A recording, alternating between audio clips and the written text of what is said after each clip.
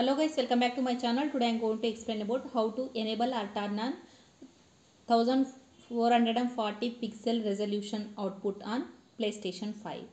I'll explain the step by step process. Please keep watch on this video. First of all, enabling 1440 pixel on your PlayStation 5 is simple, but it requires a TV or monitor that supports 1440 pixel or 60 Hz or 1440 pixel or 60 Hz and 120 Hz. In the home menu on your PS5, head to go settings. From settings, scroll down and select screen and video.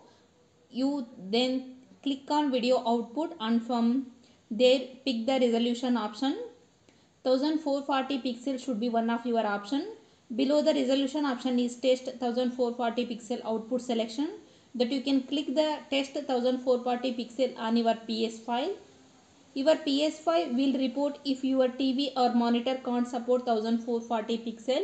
Most modern TVs can support 1440 pixel, but you may have to buy 1440 pixel 144 Hz HDMI cables to connect your PS5 to your TV to get 1440 pixel running. Thanks for watching my video. I hope this video is helpful. It's really helpful. Please subscribe my channel and share this video and like this video.